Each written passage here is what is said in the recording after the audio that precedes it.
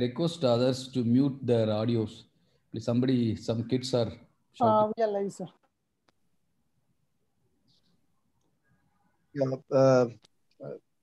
Good evening, friends. Welcome to Indian Arthroscopy Society meeting today. It's a monthly meeting, which is also named as IAS Academic Corner. The format of the meeting essentially is an expert talk, followed by 2 case presentations by young surgeons of the country. The aim is to initiate discussion on some interesting topics and some interesting case presentation, and see how we can treat sports injuries better. The brain behind this IAS Academic Corner is our General Secretary of Indian Arthroscopy Society, Dr. S.R. Sundararajan. I would request S.R. Sundararajan, sir, to please give a brief of the meeting today, the name of moderators, the presenters, and then we take forward from there our IAS Academic Corner of this month. Sundar, all yours. Thank you, IPS. So I welcome all of you for our 3rd monthly meeting of IAS Academic Corner.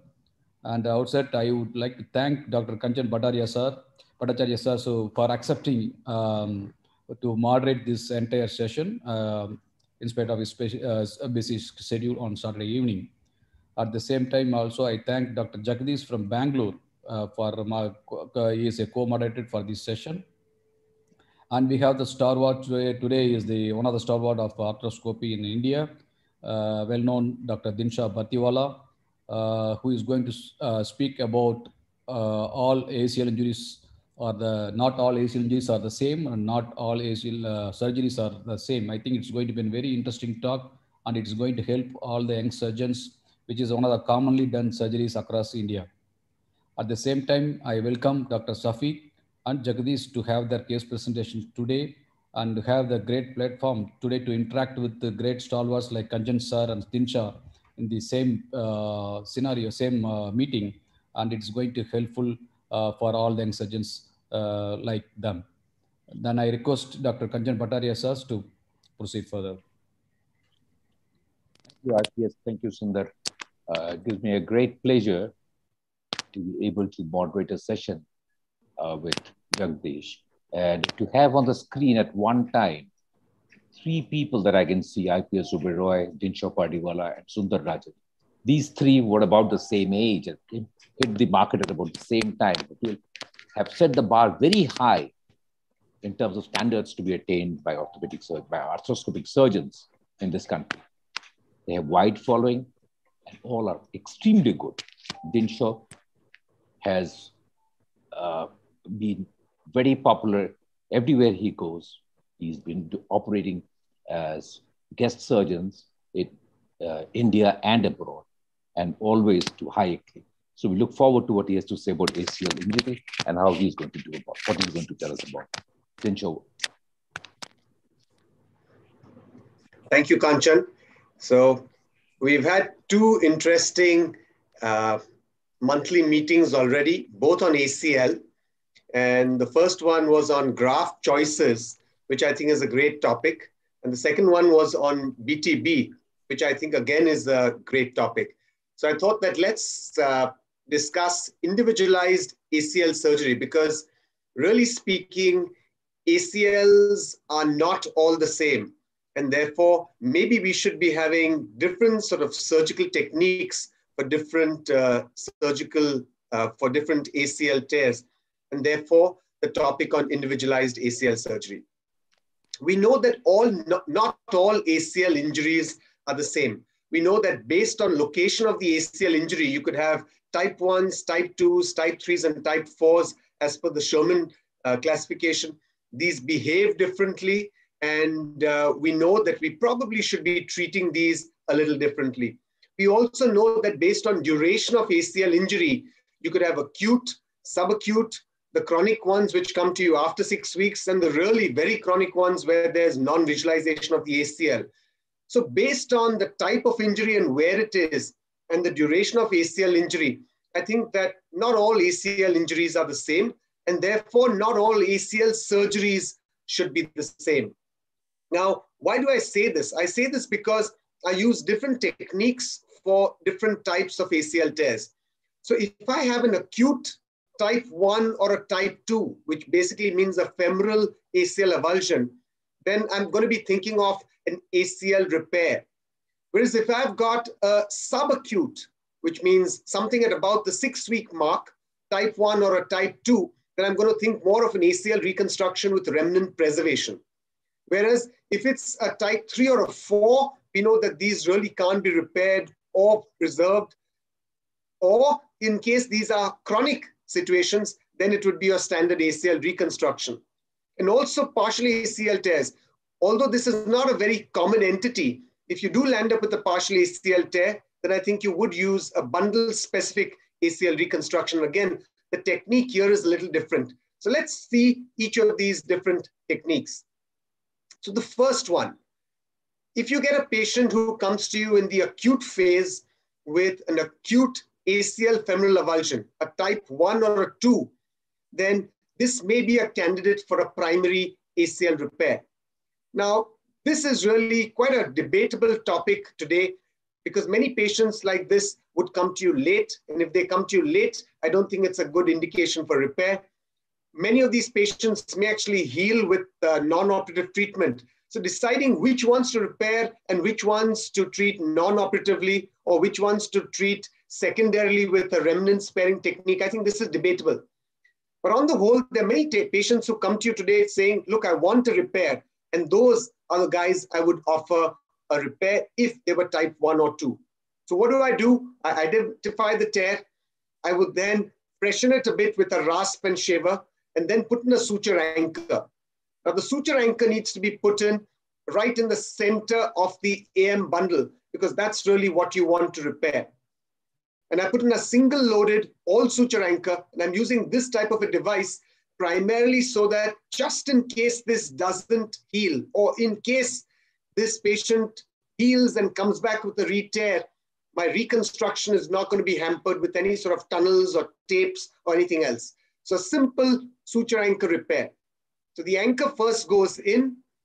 I then use an instrument to take multiple bites in the stump. And you don't want to take a single bite. So you want to take a nice 2 to 3 bites, interlocking bites, so that you've got a good hold on the ACL. You want to make sure that these bites are at least to the first 25% of the length of the ACL. Because when your ACL tears, it retracts. And you want to make sure that when you tighten it, this retraction is gone. You may get a nice taut ACL. So once you've taken your sutures in the ACL, you can see I'm pulling on the other strand, and this really tightens the ACL and pushes it into its footprint. And once that's done, I'm going to tighten my knots. And again, when you tighten the knots, you'll see that your ACL becomes nice and taut. So at the end of the procedure, you need a good quality ligament, which is traversing itself from the tibial footprint to the femoral footprint. And at the end of the procedure, you want to make sure that you don't have any impingement either in the notch or on the side wall there. So you've got your ACL then repaired back to its anatomical site. Some people prefer to put in a fibrin clot to help with the healing. Some people put in some PRP. There are different sort of techniques used for this. I usually will repair it and then, if at most, add a little bit of whole blood out there, or sometimes a fibrin clot if I feel that I've not got a good vascular sort of space there. We know that blood and these blood products are helpful in healing. So that's the only reason I do it. But I don't do any BMAC or any specialized sort of augmented PRP there. And once I've done that, I would hope that that would heal. Now, on the other hand, if your patient comes to you in the subacute phase, so say you've treated this patient non-operatively, or he comes to you secondarily at 6 weeks, he's got a Lachman test which is positive, it's a type 1 or a 2, then this patient at this phase, I don't think is good enough for repair. Repair certainly should be done in the first 2 weeks. So for me, a patient like this requires a remnant preservation ACL reconstruction. It's something that I call biological internal bracing with remnant preservation. So in this, I'm going to have an ACL graft out there, but I'm also going to preserve the remnant and probably repair the remnant. So how do I do this? I do this with 3 different techniques. So the first one if I've got a stable stump, so this is a type 1 with a stable ACL stump. This stable ACL stump, what would I do? I'd do a full ACL reconstruction. I'd retain that stump, but I'd pass the graft through that stump. So for this, I'm going to take my standard femoral tunnel. But when I take my tibial tunnel, that tibial tunnel will be within the ACL stump. Now, this needs to be done a little carefully so that you don't disrupt the ACL stump on the tibia. You also need to make sure that despite this being a remnant sparing technique, your tunnels are absolutely anatomic. So this is a difficult step, especially on the tibia.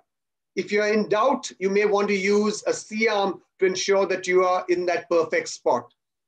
Now, once you've done this, your graft needs to be pulled through the remnant.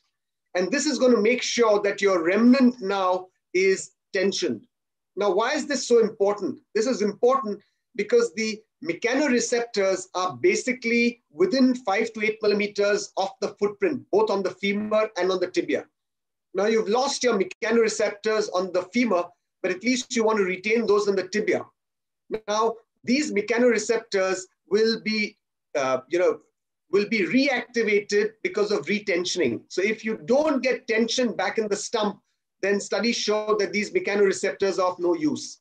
So why are you retaining this remnant? You're retaining it because it's going to add vascularity. You're retaining it because of the biomechanical factors, and you're also retaining it because of these mechanoreceptors. So you must get back that tension in that. And this is a good way of doing it, where you pass the graft through the stump and you get that graft within this stump, and the stump acts as an envelope.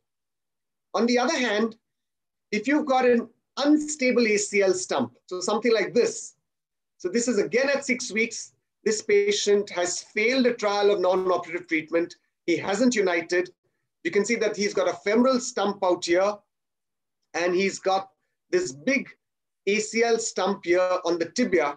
Now, this is something that I won't want to sacrifice. So again, I'm going to identify my femoral footprint, take an anatomic ACL tunnel here. And once I've done this, I'm going to take my tibial footprint. Now, again, for the tibial footprint, you want to make sure that you take it in a way where you don't destroy your stump out here. So I'm going to take my jig, take my footprint, take my reamer, and I'll start with first a 6 mm, a 7 mm, and finally an 8 mm. So I've got my 8 mm done. Now, when you've done this technique, you don't want to go through and through the tibial stump. You want to come up to the bone and then identify this. You may use a probe and just retract your stump and make sure that you haven't disrupted, especially these anterior part of the tibial footprint. Then this is an unstable stump. So if I just pass my graft through, this stump is going to be flapping around, and this is probably going to cause either a cyclops or it's going to cause impingement. So I need to repair this stump back. So I then take an anchor and I put an anchor. With my anchor, I'm going to take bites in the stump. So this is something between a reconstruction and that repair that you just saw. Now, this stump goes right up to the femoral footprint. So therefore, I'm taking the anchor, and that anchor will be taken as a curved suture anchor. You take a curved suture anchor just anterior to your femoral socket, and you use a curved one so that you don't go into the socket itself. If you were to use a straight one, you may actually get into the socket and you might lose your anchor hold.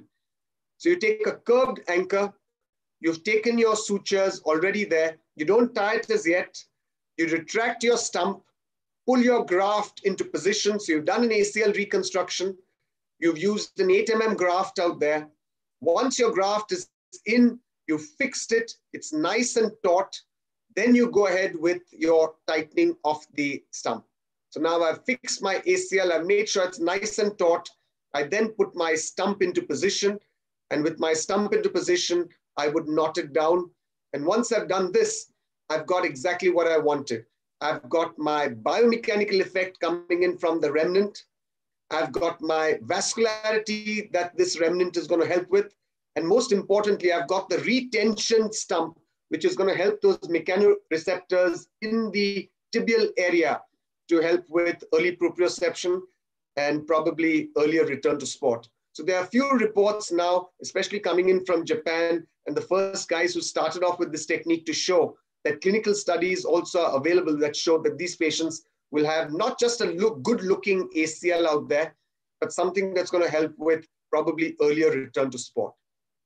And my third technique is when I've got something like this, a stump that doesn't go right up to the ACL footprint. So this is a type 2, this is subacute, this is coming to you at 6 weeks. This stump is not going to be fixed directly to the bone because it's not going to go right up to the bone. So I can't use a suture anchor for this, but I'm going to tie this stump onto the graft itself. So in this, what do? Instead of anchor, I'm just going to take some bites of fiber wire, 0 number, through the stump, exactly the same sort of technique that we saw in the previous patient. I'm then going to pass my graft. So that's the graft which is passed through. And this suture is going around the graft. So basically, I'm going to make sure that my remnant out here comes and sticks on like an envelope on top of the graft. And again, this achieves all of the 3 objectives of remnant preservation. One is adding collagen tissue to your graft. So it's going to make it a nice thick graft. So that's the biomechanical effect. And then going to have the vascularity coming in from this graft. And finally, the retention stump so that the mechanoreceptors here near the tibial footprint also reactivated. And therefore, this is the 3 different techniques that I use, either going through the graft, going through the remnant, or if it's an unstable ACL stump, then using either a suture anchor or a suture to stump remnant repair. And in all of these, you have to make sure that you don't have any impingement because these tend to be slightly larger. You need to make sure that you've got full extension at the end of the day. So in conclusion, for my remnant preservation, I'm going to check for my stump stability. If it's a stable stump, then I will go ahead with through and through, no anchor, no suture. And this is commonly referred to as the Samba technique or the selective anteromedial bundle ACL reconstruction technique. And if the stump is unstable and it reaches right up to the femur, which is a type 1, I'll use an anchor. But if it doesn't go right up to the femur, it's a type 2, then I'll use just a suture to augment this back to the graft. So this is biological internal bracing with remnant preservation. 3 different techniques with the same purpose. Finally, my next. So in case it's your standard ACL tear, that means a chronic ACL tear, or if it's a type 3 or a type 4 ACL, this entire ACL is shattered. This, I think, requires your standard ACL reconstruction. And for this, you could use any graft. A BTB would be fine. A quadruple semi-T would be fine. You could use your graft of choice. And for this, I'm going to get all of the stump out. I will usually try and retain something on the tibia, though nothing on the femur. I think when you're taking your femoral footprint, it's very important that you really identify the anatomic footprint. Now, when I do an anatomic footprint, I will really take the midpoint of the AM bundle. It's not going to be the center of the ACL because we do know that if you try and take the center of the ACL itself, these patients have a very high re-tear rate. So really, when you're talking of a single bundle ACL reconstruction, it'll be primarily all of the AM bundle footprint. So all of the AM gets covered and some of the PL will get covered. Finally, on the tibial side, you want to make sure that you're going as anterior as possible, but again, not so much that you're out of the footprint. Finally, that's my quadruple semi-T.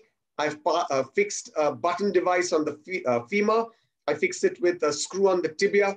And here again, you can see that even though I've got most of the footprint off, I try and retain a little bit here. I know that this is truly not remnant preservation because this is not going to add to the biomechanics of the graft. It's not going to add to the vascularity of the graft, but I'm hoping that the mechanoreceptors here will adhere to the rest of the graft and then help in early proprioception. And finally, for the partial ACL tears, So when you get a situation like this, a lot of these would be treated non-operatively. But in case it's a high demand athlete, even with these partial ACL tears, they're going to have instability. So like this footballer who has been treated non-operatively initially, has failed non-operative treatment, still feels unstable at that 6 weeks, this would be a bundle-specific ACL reconstruction. So in this AM bundle is intact. It's just the PL bundle which has been reconstructed. So a bundle-specific sort of reconstruction, you need to be a little different from your standard one. And in a patient like this who's got his PL bundle intact, but the AM bundle is torn. So this is the AM bundle that's torn. The PL itself is intact. You get this stump off and you go ahead with AM bundle specific reconstruction. So this one is almost similar to your standard ACL reconstruction, but you retain your PL part. Make sure that your tibial footprint is as anterior as possible so that you don't disrupt the PL. And then keeping that, that's your area of the footprint of the AM that you would address with this reconstruction. So in short, individualized ACL surgery is based on the type of ACL tear and the chronicity of the ACL tear. If you do deal with patients who do come to you early, then you have the options of an ACL repair for the type 1s and 2s. For the subacutes, try and retain as much remnant as you can. So if it's a subacute with type 1 and 2, then you've got different techniques for remnant preservation. Your chronic ACLs, it's a standard ACL reconstruction. You could also do that for the type 3 and 4s. And for the partial ACL tears, a bundle-specific ACL reconstruction. Thank you.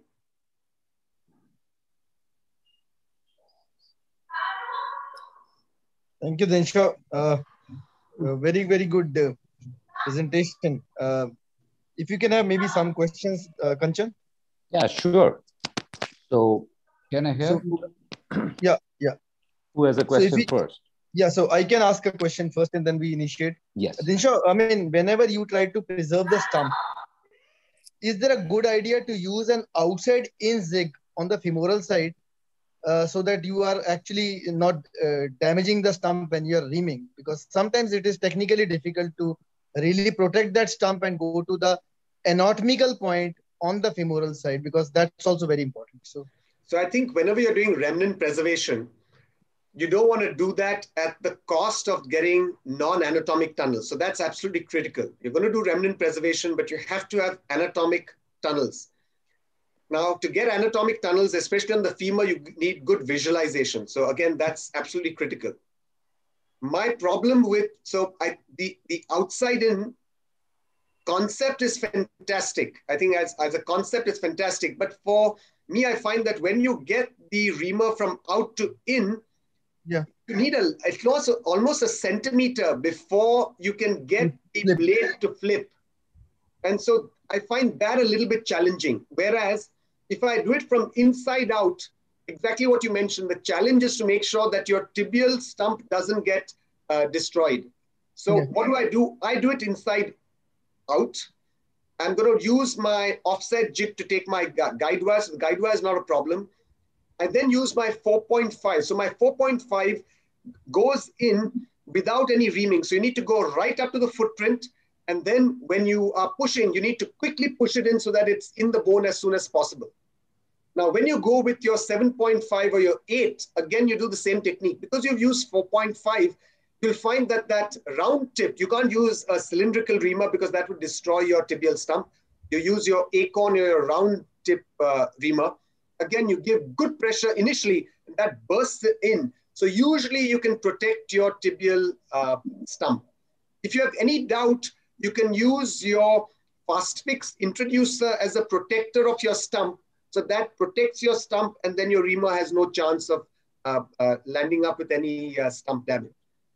If you're very used to the outside in technique, then you could use it, but I think you need to be a little careful, and you certainly there need to protect your stump because that reamer needs to come in at least a centimeter before you can flip the blade and take it retrograde. Perfect. And Dinshaw, do you have any experience of using flexible reamers in such cases? does it actually add on difficulty Not in the really. technique, or it makes it more simpler than it's more flexible and then you can work on without Not damaging really. the stuff? So I do have flexible Clancy reamers, and I use it primarily for revision cases when I'm having difficulty and I want to try and avoid the old socket. But in these cases, routinely, all you need to do is hyperflex. You can see the femoral side really well. And I would prefer to use just the standard reamers, but certainly you want to use the femoral reamers and not the tibial reamer on the femur, because that would destroy your face. Thank you. Dinshaw, Sundar here. Yes, Sundar. Especially in the subacute type, where you are going to preserve almost your entire ACL and at the same time going to do a reconstruction.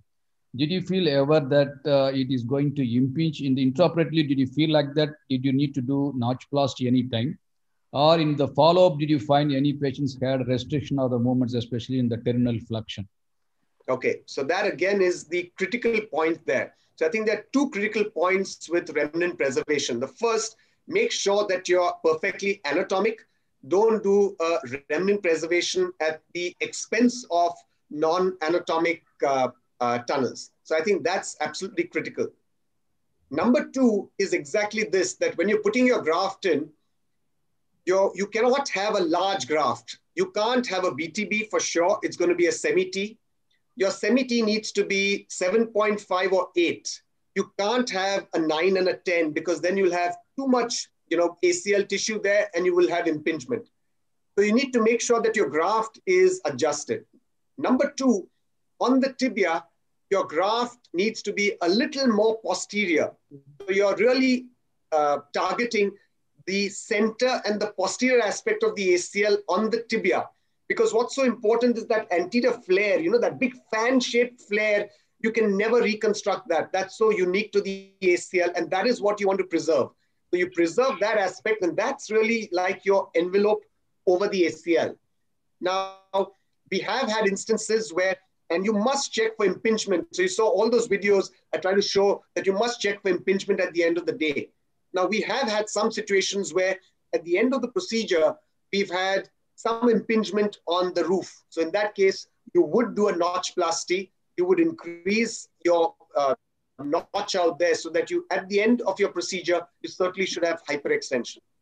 Because that they are very, very valid points, because I brought this into questions because I had 2 cases of to do a decompression because patient came with severe impingement with restriction of the movements. So I think the size of the graft, which has to be little lesser than what we use normally, and the entry point should be a little lower than what we use in generally for ACL reconstruction. I think there are 2 valid points to prevent that impingement. Thank you. And then Dr. Dinshaw, one more. And when you're placing the anchor over there to take the, to retain the stumps and all, if the anchor, where you are going to place it, it should be a little bit anterior to the tunnel, or you're keeping it a little bit of an distal to the tunnel? Okay, so I think that again is a great question. So normally what I'm going to do to make sure that my ACL reconstruction is anatomic, my tunnel is going to cover the entire AM part of the footprint on the femur. So the way I normally do it is I take the anchor a little anterior. So it really comes into the PL portion. You need a curved anchor because if you use the same portal, it is going to go into your socket. So you need a curved anchor that comes in. You need to have a 2 millimeter bridge between the anchor. So you need to make sure that this is again within the footprint of the ACL, but the PL part. And what this does is, because your graft is going to go into the AM, this remnant comes and sticks onto it as an envelope. Now, why is it important to retension? And the reason for retensioning is 2 things. One, if you just do a remnant preservation and you don't fix this graft, this is going to be an unstable flap. And this flap could easily flip over and cause a cyclops nodule, which is then going to cause impingement. You're going to have to come secondary and take it off. So fixing it on the graft, I think, is important. It gives it the biomechanics. It will then help, heal and adhere to the graft. But most importantly, what the studies seem to show is that unless you retension the stump, these mechanoreceptors don't get activated. The second part that you need to understand is that these mechanoreceptors after about the 6th or the 7th week are gone. So you can't think of doing a remnant preservation after, so you've missed the bus if you try and do it at 2 months or 3 months. You could probably keep that remnant there, but it's going to look good. It may add to vascularity. It may add to collagen, but it's not going to add to the proprioception. So that's why doing it at the appropriate time is also so important. And one more question. So anytime, have you thought about it, well, after the repair and bundle specific, the protecting, using the fiber tape to protect your repair? I think that's also quite a valid thing, though I don't use it so commonly. You could think of putting in an internal brace too. But the way I look at it is, my graft itself is my internal brace. So that's why I call it biological internal bracing. And my ACL stump, my remnant is there. So I've already got 2 things. You could add a third, but I think 2 is probably enough. Yeah, that's good. One question from Prakash from SRMC. In partial bundle ACL tear, your intra tip to judge whether the bundle viability to preserve or remove to do a reconstruction. Yeah, again, I think that's it's a difficult question. So true that you might see some sort of ACL out there. Is that ACL of any use? And this is really, really very debatable. So there are surgeons who feel that remnant preservation is of no real use. You're probably going to land up with a problem by taking non-anatomic tunnels in your effort to keep that. So go ahead and take off everything from the femur, everything from the tibia, get your bare footprints, and then reconstruct. And on the other side, you've got other surgeons who tell you all of these remnants are useful. So I think you need to try and assess this intra-op and see, is this truly a partial ACL, like the 2 cases that you saw at the end, where you can make out that those bundles are completely, perfectly anatomic. You also get a fairly good idea on the pre-op MRI. On the MRI, you're going to, see a patient where you can see that that AM bundle is totally intact. I think you also get a fair idea on your clinical testing. So remember, your AM bundle is important for your Lachman, whereas your PL is important for your pivot shift. So if I get a patient who's got a pivot shift positive and he's got a Lachman which is negative, and the patient is complaining of instability, then I'm thinking of a PL bundle tear with the AM being intact. Now, these are not very common situations, but sometimes you will see these. And then in those patients, you're going to think, okay, maybe I'm going to retain my AM and go ahead with just a PL. But in doing that, you have to be sure that that AM is good enough. If you have any doubt, I would suggest just get it out and do a proper ACL reconstruction. Because when you're doing a PL bundle specific reconstruction, your graft is going to be just 6.5 or 7, typically just a doubled semi-T. So you don't want to land up with a situation where you've done a double semi-T and what you thought was the AM is just some fibrous tissue, and then you get a failure with that. That's a very valid point. Sir, Ramakanth here. Sir? Yes? Excellent presentation, sir. I saw that ACL repair, you had used suture anchor.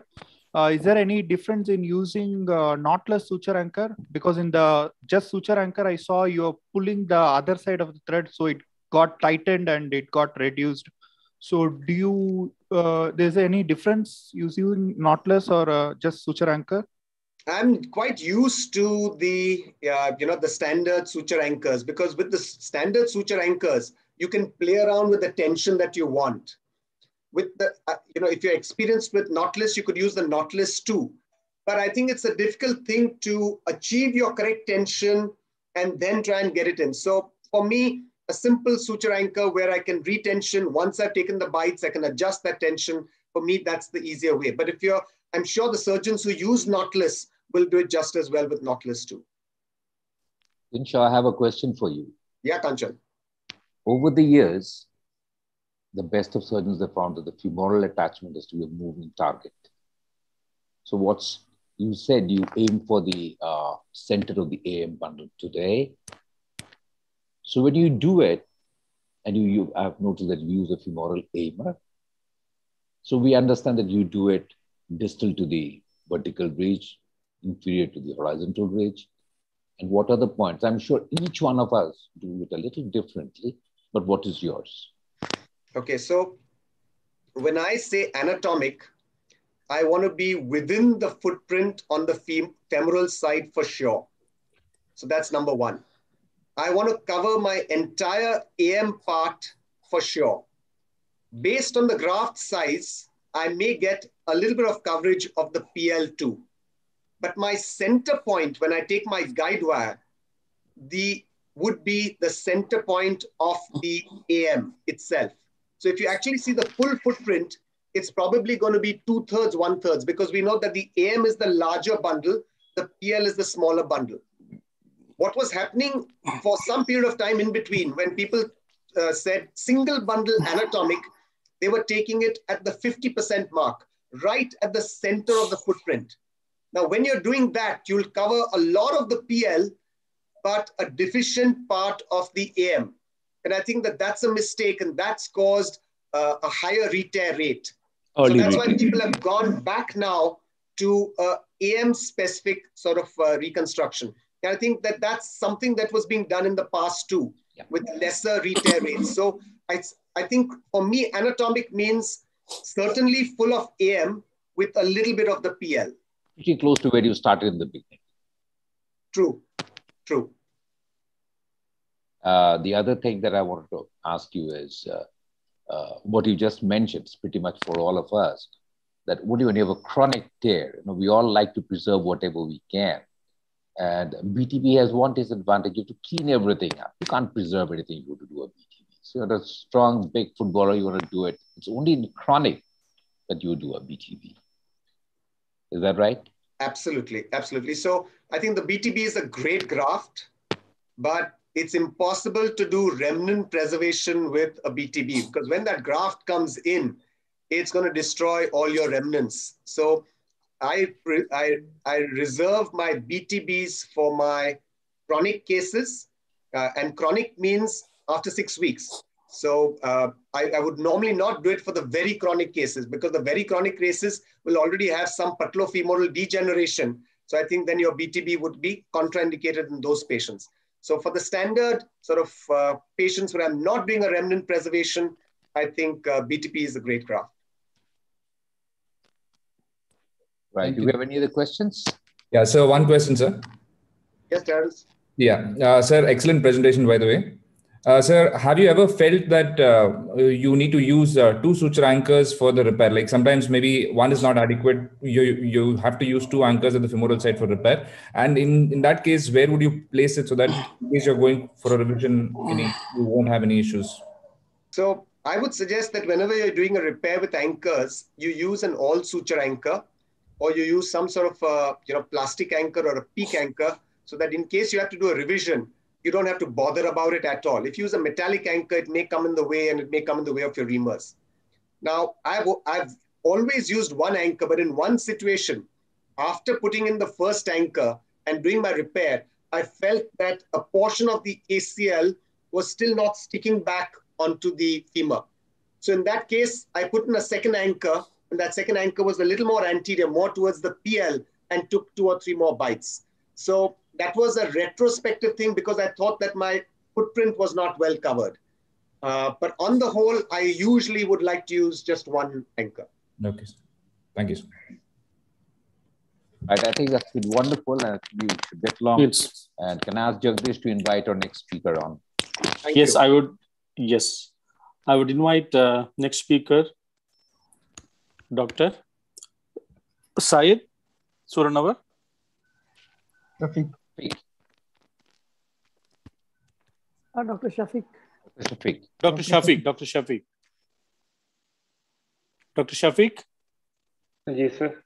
Dr. Shafiq will be doing his presentation, a case presentation on the repair of the MPFL avulsion at patella with knotless anchors. Dr. Shafiq to take over. Good evening, sir. Thank you. Thank you, IAS, for giving me the opportunity to present a case of MPFL avulsion at the patella, which was repaired with knotless anchor. Sir, our case was a 27-year-old female which presented with pain in left knee following twisting injury to the knee. After 2 weeks, he had immediate swelling of the knee. There was a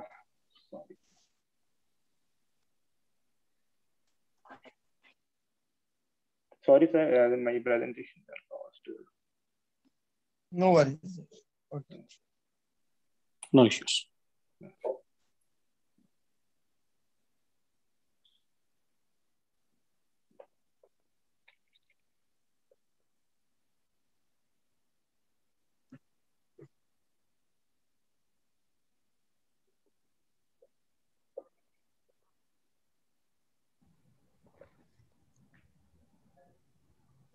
You're sharing your screen, Shafiq? Yes, sir. Yes, sir.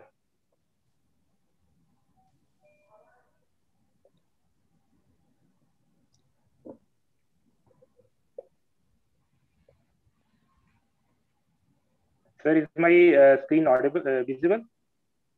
No, not yet. No. We are not able to see. Okay.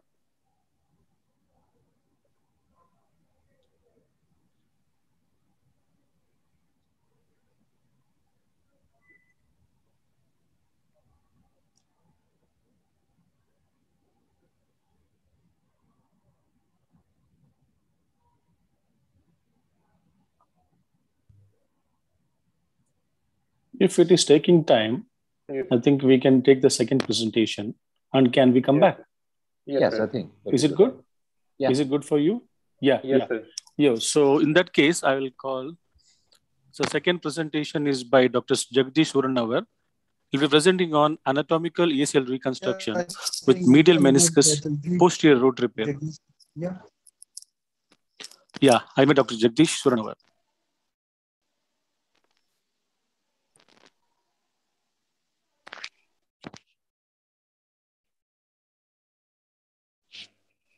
Dr. Jagadish Surannavar? Yeah.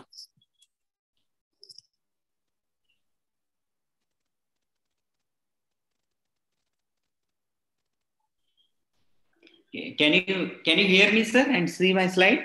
Yes. Yes. Yes, yes. Myself, Dr. Jagadish Surannavar. I am working in Belgaum in Karnataka, sir.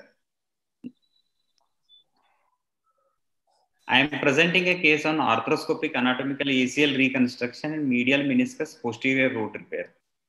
A 23-year male, a military person, he had a twisting injury while playing, and he came to me with a giving away sensation and pain while walking.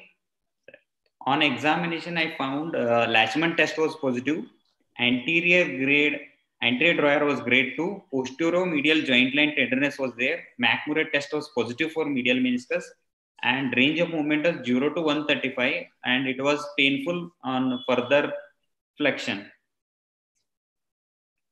And his MRI was initially, it was showing a ACL tear and medial meniscus root tear. And my plan was to take him to OT and do a ACL reconstruction and medial meniscus root repair. And arthroscopy was done. Initially, I found the medial meniscus root tear was there, and it was probed, and it was found to be Laprade type 2 tear was there. It is within 1 centimeter of the tear. And with the PCL jig 50-degree angle from enteromedially, I drilled a 2.4 mm guide wire at the footprint after preparing with a curate, and later over drilled with 4.5 mm drill bit. After drilling with 4.5 mm drill bit, and later I passed with bead pin with the fiber wire, and it was retrieved in the anteromedial portal, viewing from the interlateral portal. Then with the suture passer, Smith & Nephew first pass mini, I took a bite, simple stitch with the fiber wire in the posterior root, and I retrieved again in the anteromedial portal. And again, similarly, one more simple stitch with fiber wire taken 3 mm away from the first stitch. And I retrieved those sutures in the tunnel.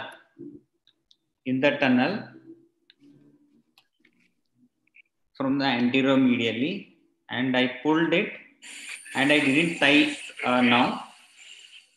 After ACL, I tied over the intermedial. Later, tunnel was made in the tibia, and femoral tunnel, anatomical tunnel, posterior and medially made, and 8 mm thickness graft was inserted, and superiorly fixed with endo button, inferiorly with the interference screw.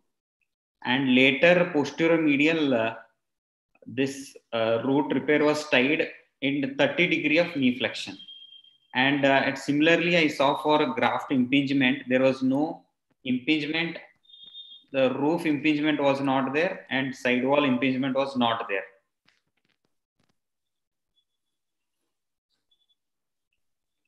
And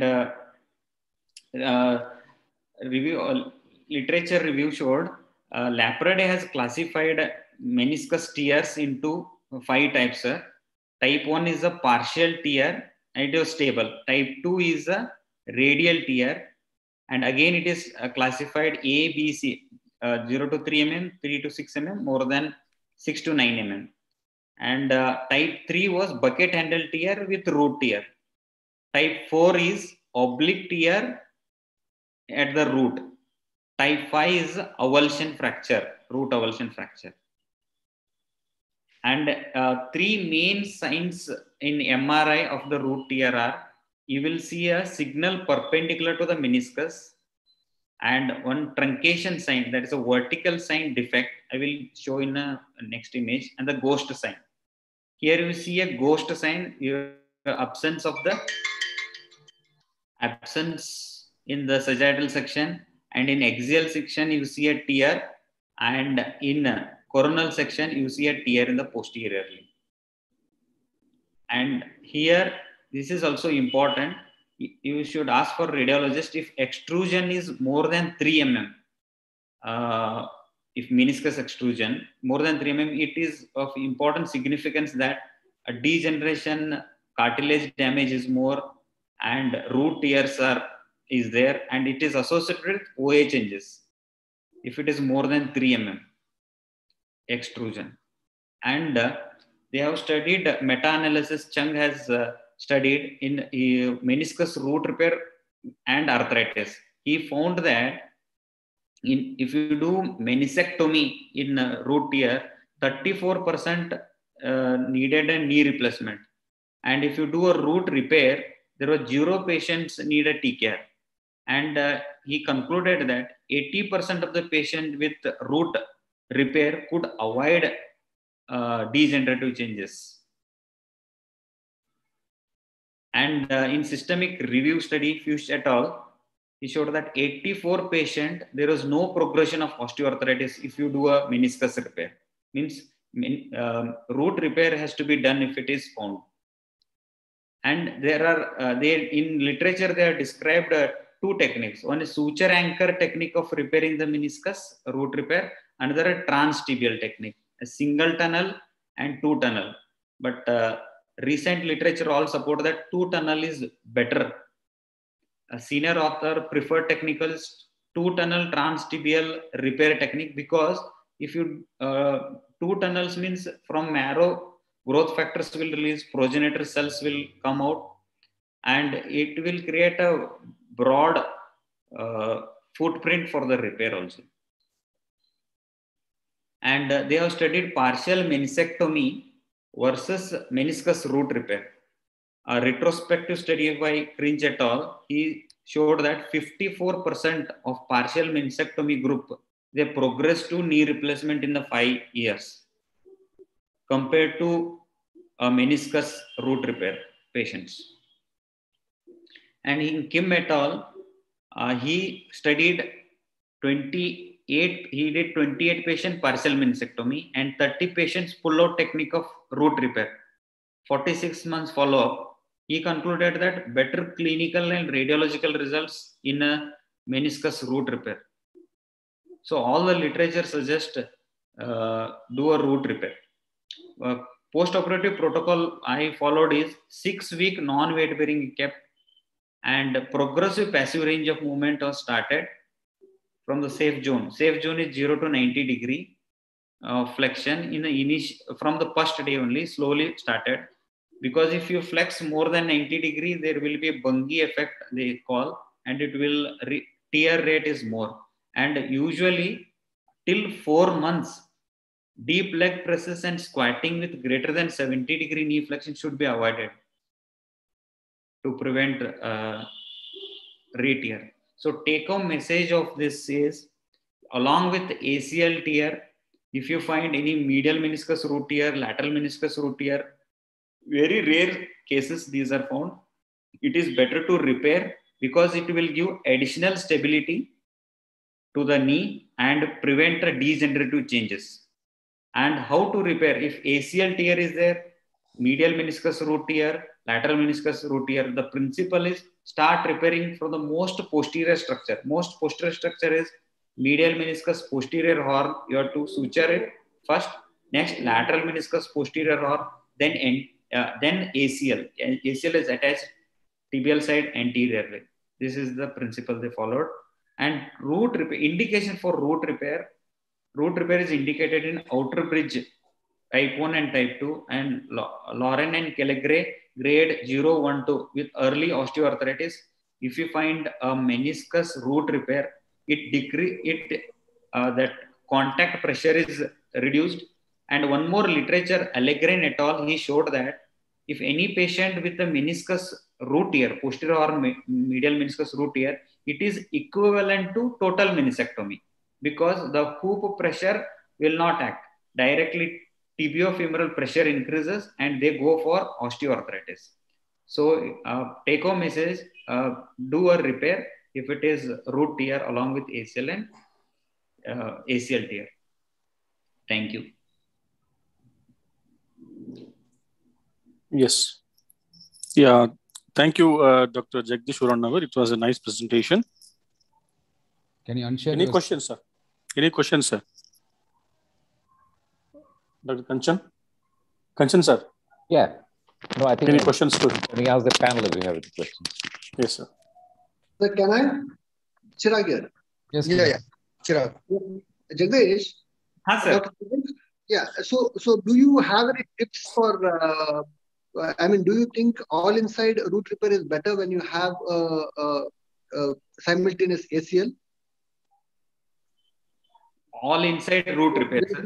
Yeah, like with the suture anchor.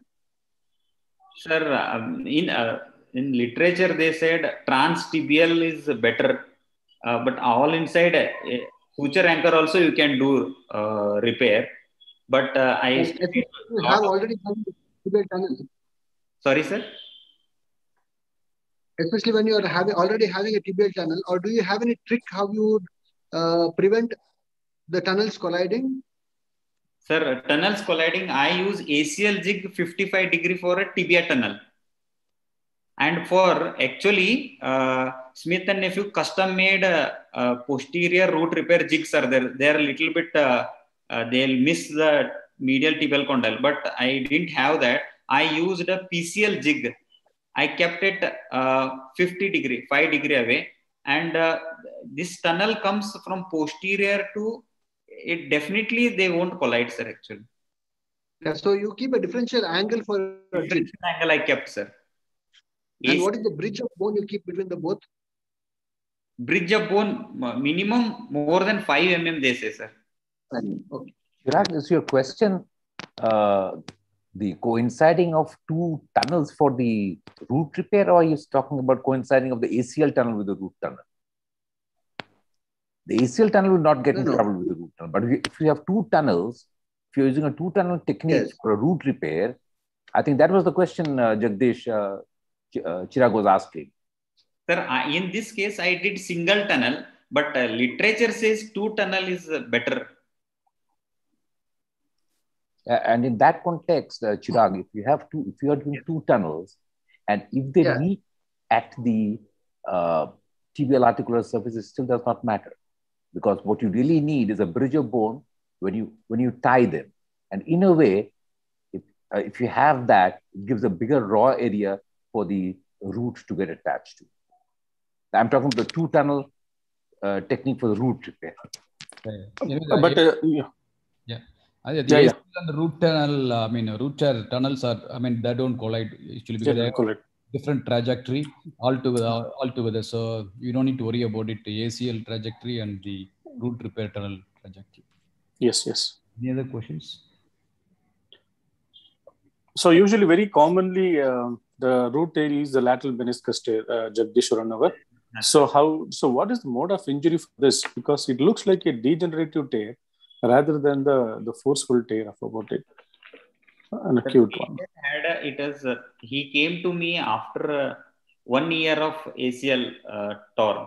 He is in military, and initially I think he has only ACL tear. I think later he told I has only knee instability.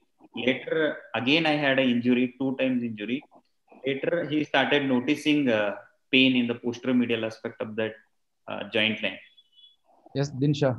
Yeah, I think that was exactly the question that I was going to ask. That usually acute ACL tears are associated with lateral root tears, lateral meniscus root tears. So when you get a medial meniscus root tear with an ACL, typically it's a chronic ACL, and these patients have been asymptomatic because that root has been performing. The posterior horn has been the secondary stabilizer for the ACL. And then when they get their root tear, they become extremely unstable, and that's why they come to you with instability. But the root and the ACL haven't happened at the same stage. It's the ACL which is chronic and the medial meniscus root which has probably happened recently. And that's very true. If you do just the ACL reconstruction and you miss the medial root there, this patient will likely fail because you've not stabilized the secondary stabilizer. So it's really critical that you, if you're going to be treating him, which you should, you also do the root at the same stage. Yes, sir, it is correct. 80% of the root tears are lateral meniscus tears, only 19 to 20% medial meniscus root tears. And if root tear is associated with ACL, and he will have a pivot grade 3. And it will further instability. It is there, sir. Okay, excellent presentation, Jagadish, and wonderful discussion. Can we move on to the next talk? Shafiq, are you ready with your presentation now? Yes, sir, I'm ready, sir. I am sharing screen.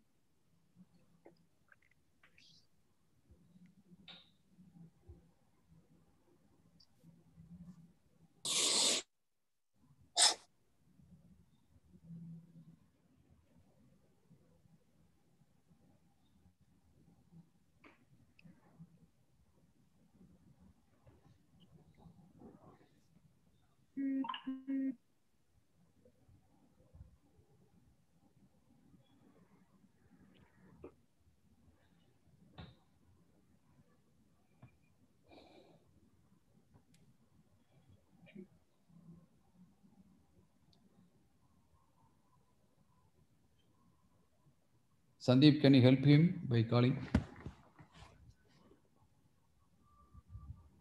Okay, sir. I will. Thank you. Sorry, sir, for the mistake. Thank you, IAS, for giving me the opportunity to present a case of acute MPFL avulsion at the patella, which was repaired with a knotless anchor. Sir, our case was a 27-year-old female who presented with a pain in the left knee following twisting injury to the knee. After 2 to 3 weeks after injury, she had immediate swelling of the knee. She complains of something going out of the and then spontaneously reducing. She had no period episode of this kind of injury. On examination, the limb was in side flexion. There was a tenderness which was palpable present on the medial patellar border. There was also a defect on the medial side of the patella.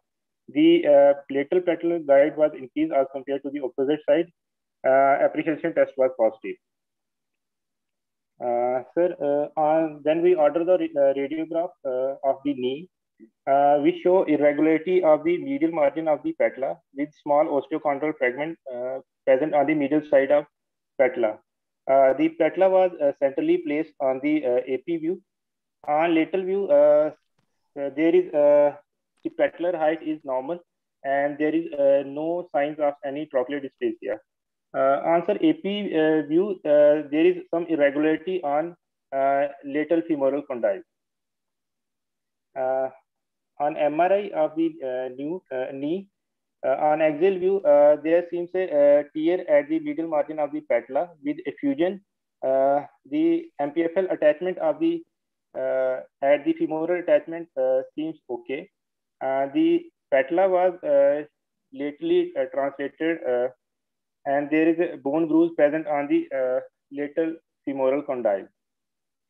So after studying the after clinical history examination and the radiograph of the patient, we decided to proceed with the repair of the MPFL. First, we did the diagnostic arthroscopy of the knee through standard portals. On arthroscopy, there was no chondral fragment seen or loose body seen in the knee joint. There was no cartilage damage on the patella or the femoral condyle. So there was no meniscal or cartilage cruciate injury, ligament injury seen on the scene. But there was a defect on the middle side of the patella. Tear was seen at the medial margin. The margins of the bone were seen fresh, and tissue which was torn was healthy. After that, next the open procedure was planned to repair the MPFL and parapatellar ligament complex back to the patella. Sir, the medial parapatellar incision was given from superior to inferior pole of the patella. After dissection of deep crural fascia, tear site was identified and cleaned of any loose debris, and the margins of the patellar bone were fashioned. After that,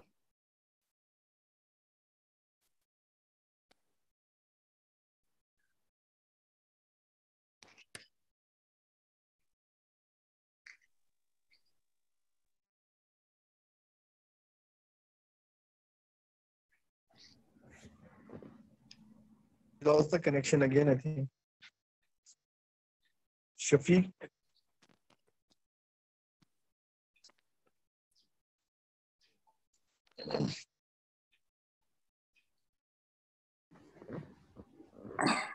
Sandeep, do you have his backup or anything like that that you can play from your side? No, sir. No backup. Okay. He's connecting again.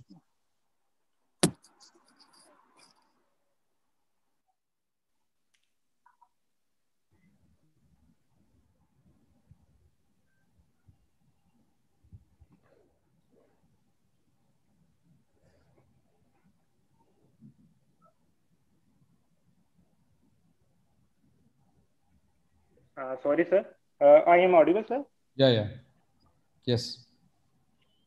Yes. Sir, sorry, sir. After exposure of the tear site and the margins of the patella bone was fashioned, and the site was cleared of any loose debris or chondral fragments. Number 2 fiber wire sutures were passed from a superior extent of the tear to inferior extent of the tear, just medial to the osteochondral fragment. After passing the sutures, the tear site was approximated to the margins of the patella, and the site of ankle insertion was marked with surgical marker pen. There, the two anchors were planned to fix the repairs to fix the MPFL back to the patella. First anchor, the guide wire first was passed from middle or center of the patella from medial to the lateral, and then the inferior guide wire was passed. After passing the guide wire, a cannulated drill bit was used up to 2 centimeters from medial margin of the patella. After that, the sutures were shuttled through 3.5 mm swivel lock anchors, first on the proximal slot and then on the distal slot. The knee was kept in 20 degree of flexion. The proximal sutures was then slotted into the superior hole, and then the inferior sutures were slotted in the inferior hole. The deep crural fascia or medial reticulum then was closed over the defect.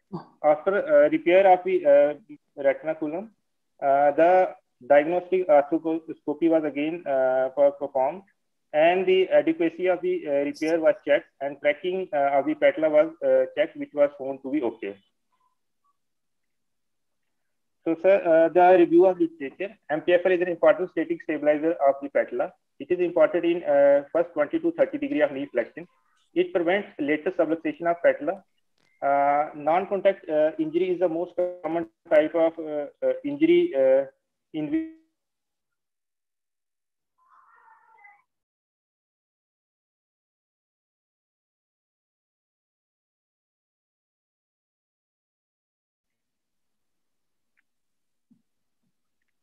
I think there is some problem with this connection. But I think the initial presentation is over. We're just going to talk about the literature reviews. So if there are any questions, I think we can go ahead. Shafiq, can you hear us though? Yes. Shafiq, can you hear us? He's completely. Shafiq,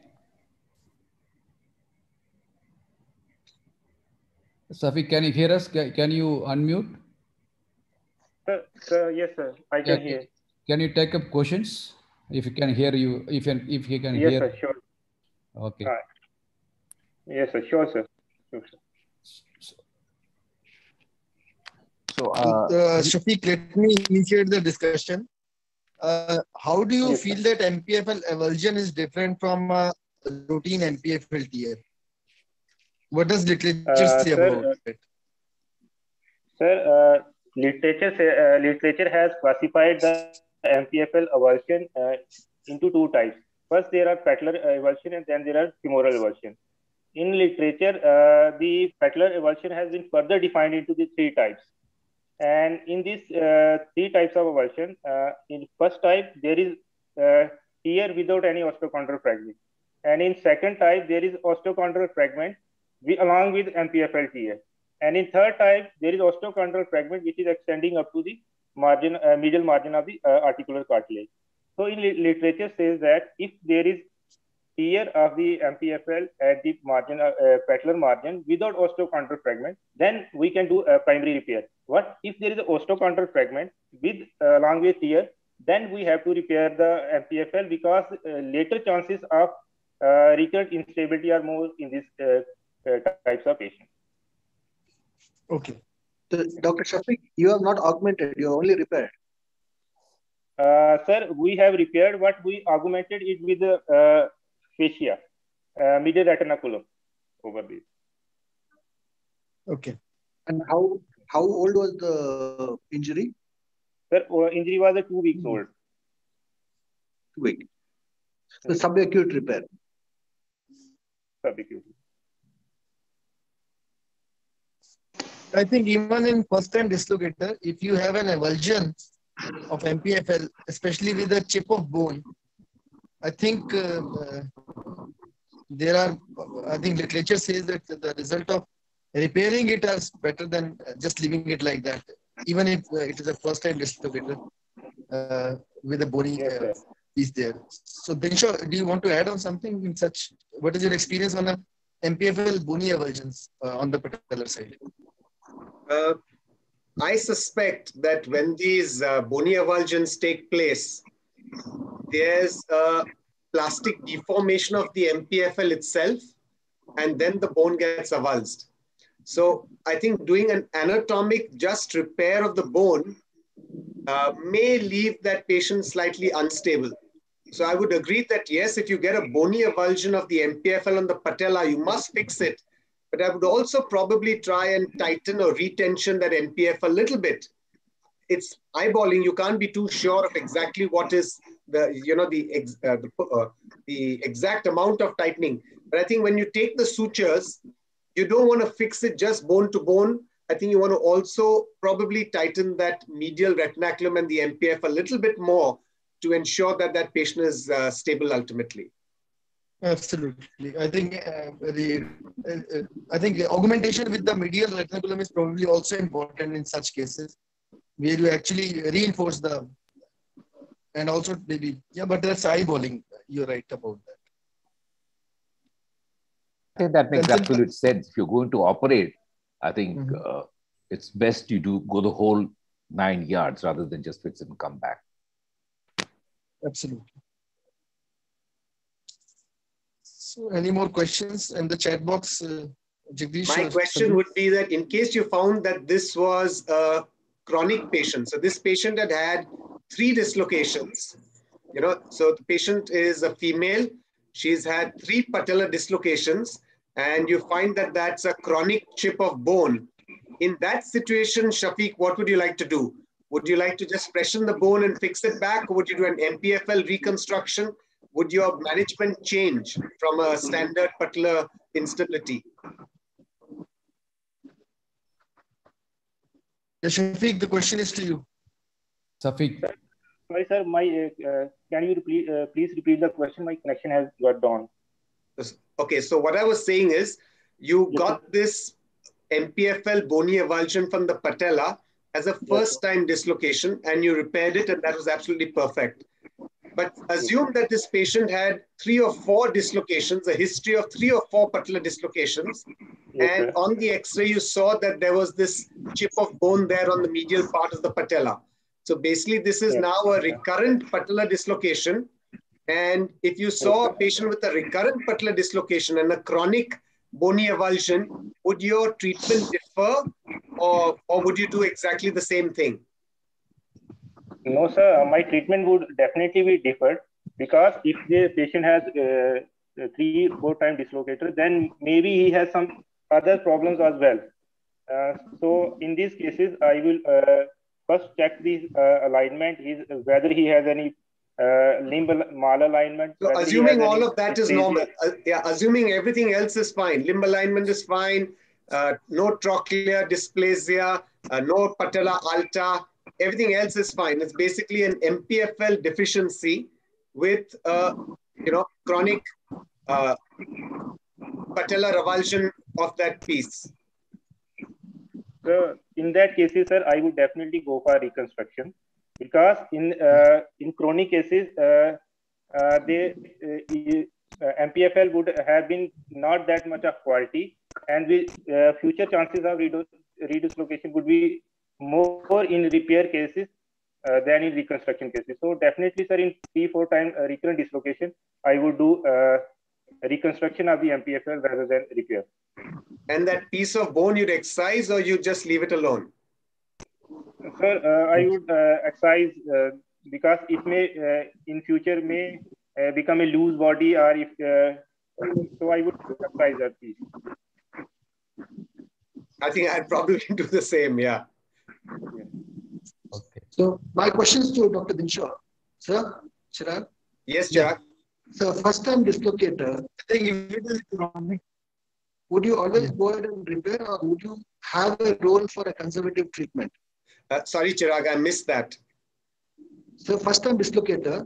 Yes. Would you have a role of a conservative treatment, or would you always go ahead and repair? First time patellar dislocator? A standard first time patellar dislocator? I would almost always treat these patients non-operatively. So most of my first time, my connection is there, right? Yeah, it is. Yes.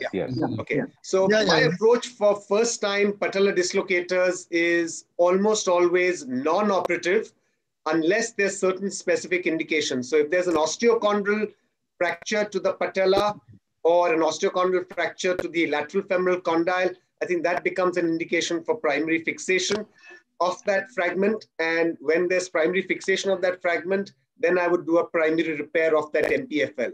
But otherwise, I treat these patients non-operatively. We know that not everyone is going to have recurrent episodes.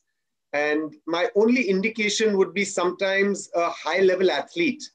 So sometimes when you've got a high-level athlete, he's had it at the end of the season, and he says, look, this is probably going to be a better time for me to address it than to do it subsequently. And we know that 70% of these situations land up with recurrence. So in those cases, I may opt. But otherwise, usually I treat a first-time patellar dislocator non-operatively. Sir, Sandeep here, sir. Sir, so when do you do MRI for these first-time dislocators?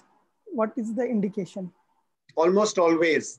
I actually almost always do it, because sometimes when you land up with these chondral fractures and osteochondral fractures, you may not pick it up on an X-ray. So for a patella first-time dislocator, I almost always will do MRI. This is something where, we've had too many patients come to us late with fragments that we could have fixed, which were not identified and which we really have to remove. So I think I would almost always, with a first-time dislocator, just get it done. And it's not so much for the MPFL, it's for the osteochondral fracture. And on this note, I'll add that when I send them for an MRI every time, and I write down for the radiologist to look for a loose body, because this is something frequently missed by the radiologists. True. Shafiq, is there any literature which also talks about size of the defect in this avulsions, that if the defect is small, you may as well leave it. If the defect is larger, you may actually go ahead and repair it primarily. No, sir. As such, there is no literature that exactly which tells that this mm or this size we should do conservative or operative. They just say that the fragment which is type P1 according to Silnapa classification, they should be repaired.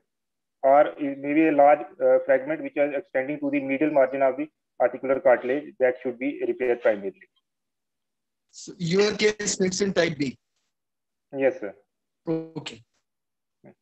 Perfect. Okay. So I think Sundar, no more questions, so we can just do maybe concluding remarks. Conclude, sir. Kanchan, sir, you can conclude the meeting. Right. I thank all the speakers, Dinshaw, Shafiq, and Prakash, for this wonderful presentation and a very lively question answer session. And just like every month, I think this is something that we look forward to, and I'm sure it'll get better and better. I thank Sundararajan and IPS for asking me to be a part of this meeting. And I congratulate each one of you for this wonderful presentation. Good night. Thank you, sir. Good night, everyone.